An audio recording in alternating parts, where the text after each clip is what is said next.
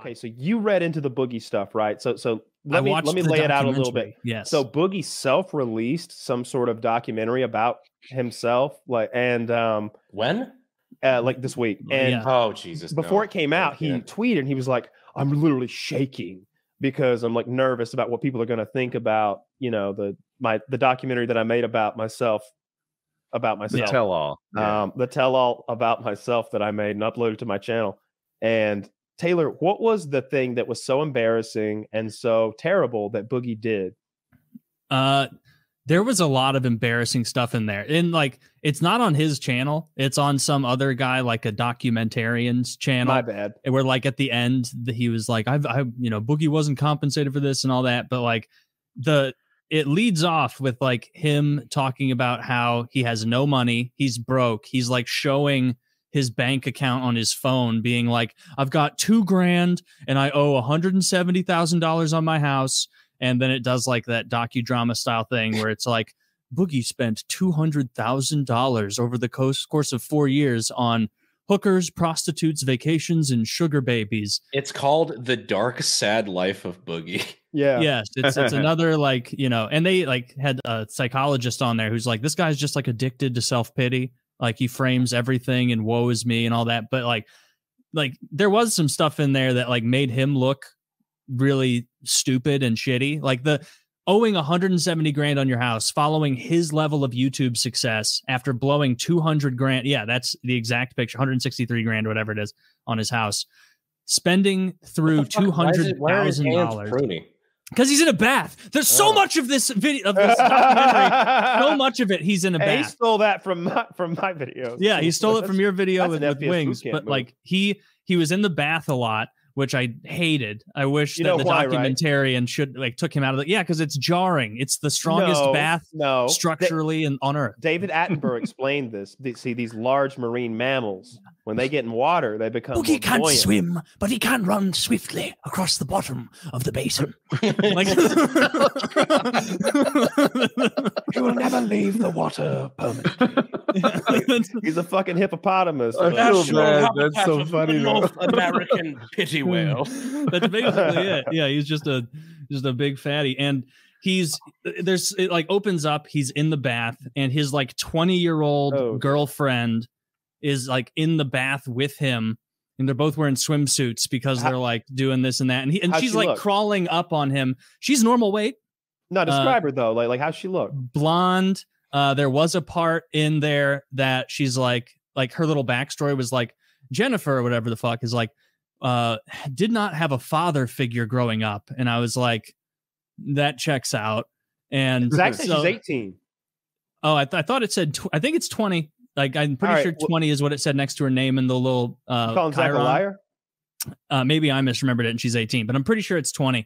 Yeah, because he's like 47, 48. She's 20. He's a big fatty, and she was like climbing him like she was like someone was going to jump on Boogie's torso, and then she would fly off of his stomach into the lake. Like ambling up onto him like the blob.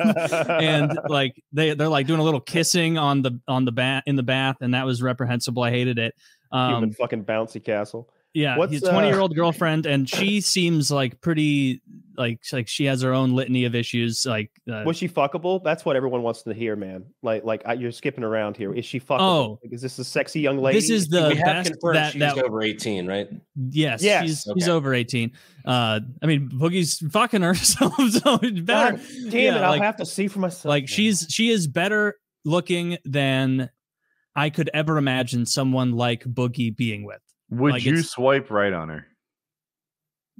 I don't know. Not if there was a bunch of troublesome backstory. Not if you saw that photo of her climbing on top of Boogie. Not if I knew that she had been with Boogie Daddy and that was her. Not a damaged goods backstory. I don't know. Issues are low, right? It seems like crazy. Depends on the context. I'm not going to say anything negative about her. She's just someone in Boogie's like shitty world. I didn't realize she looked like a victim. Now that I've that's what you say. You say I don't want to sexualize her. Frankly, she looks like a victim to me, Kyle. And then I stopped doing that. Now I look like an awful person. No, you've never looked like a piece of shit on this show ever. You made it sound like she was like a sexy prostitute. So anyway, back to Yeah, yeah. Let's cool off here for a bit and do a little 1940s math.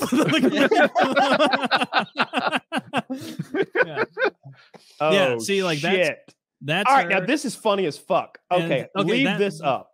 Yeah, this is our background for the rest of the show. Basically, and they also Boogie he made Magic the Gathering players look really bad, which Magic the Gathering players don't need a lot to do. But one part of the documentary I didn't like enjoy. Like he has his like big gaggle of friends over for Magic the Gathering night or whatever, and they're all like big fat guys who play Magic the Gathering, clearly not used to being on camera.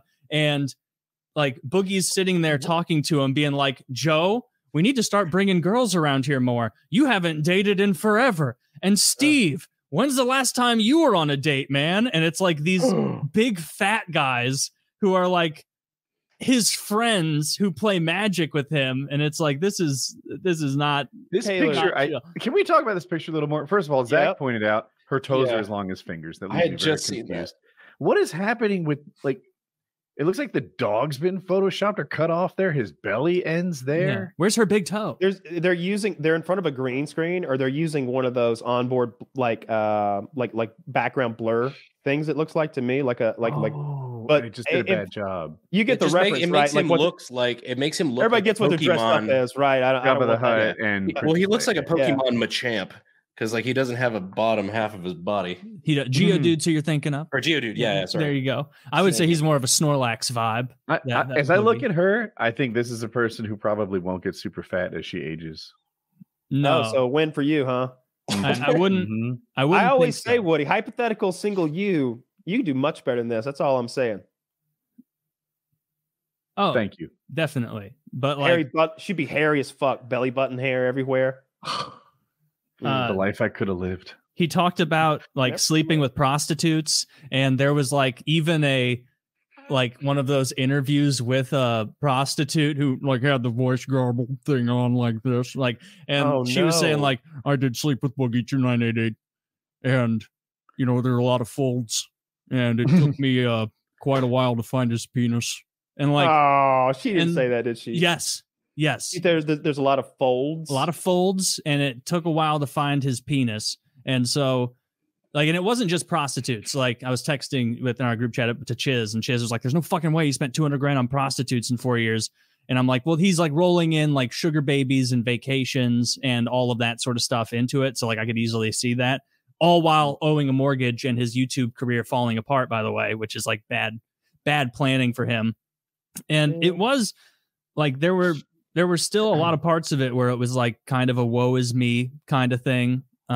He does like a shrooms trip to try and reset himself or something. And the dude who is like, his shrooms guide was like, I can't believe that the best clips they had of that dude was what they put in there, because the guy literally said at one point, he's like, yeah, you just take these and what it does is it resets yourself.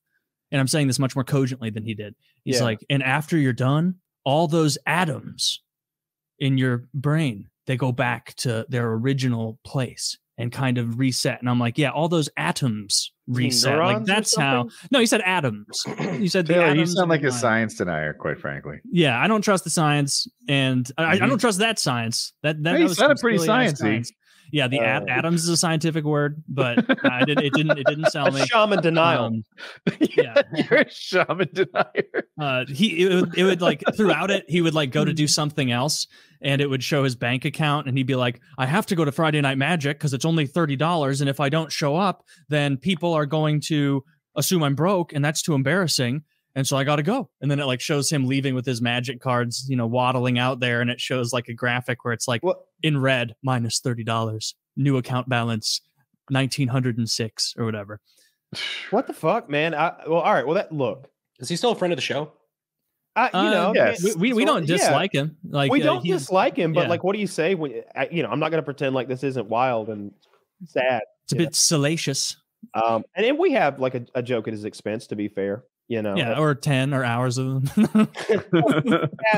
Was it when Sam Hyde was on? Because Sam had that clip of himself on his show or whatever with that other guy, And the guy's like, hey, did you hear that Boogie has cancer? And Sam just starts dying laughing. He's just like, yeah. He thinks it's so funny. It's like, so that kind of led us down a road of being a little negative, I suppose, when Sam was here. Well, he did have cancer, right? That was real. Am I right? He did, but he had basal cell carcinoma. Oh, come on. Me and the Woody same beat one that cancer. you guys he went through like a whole minute where he's like, I'm going to go through a list of everything that's wrong with me medically. And he was like talking about his medical bills and everything. And like, it was one of those broken out lists where it's like, oh, there's a huge amount of stuff on this list, but 80% of it is like a spin-off or a tangent of being morbidly obese. He's like, my blood pressure's high and I'm diabetic and this and that and this and that. And it's my like, triglyceride. you're my triglyceride. It's like, yeah, but you're splitting into a million things. What adds up to like, most of this is being morbidly obese. And then in the middle of the documentary, not even making himself look better, he's like, I'm broke. I'm flat broke. I need 5 chicken quesadillas from Taco Bell. And then he would go and buy all those and eat it, wolf it down. Wait, was he buying fast food? Like he was buying fast food. Dude, it was a 55-minute documentary. I think he had fast food 5 times. You know how much a chicken quesadilla, how far do you push him, right? Like we've had people on here who said things that I found to be unbelievable. And I feel like I ended up pushing them to an awkward place that was uncomfortable for y'all at times. It's like, nah, if bro, Boogie was a billionaire, I would have been like, dude, I bet you fucked up a whole gang of people at that 7-Eleven. Remember that guy, Boogie's crazy story about like mean mugging people into pissing themselves, and the one guy got in a knife fight, had a stab wound. I was like, show me this. Where did he stab? Where did the knife go in? I beat myself up over that Boogie interaction for like a year. I was like, how did I sit there and let him get away with that obvious bullshit? Where he so like bizarre that you thought about this at all. Yeah, no, I don't never thought about it again.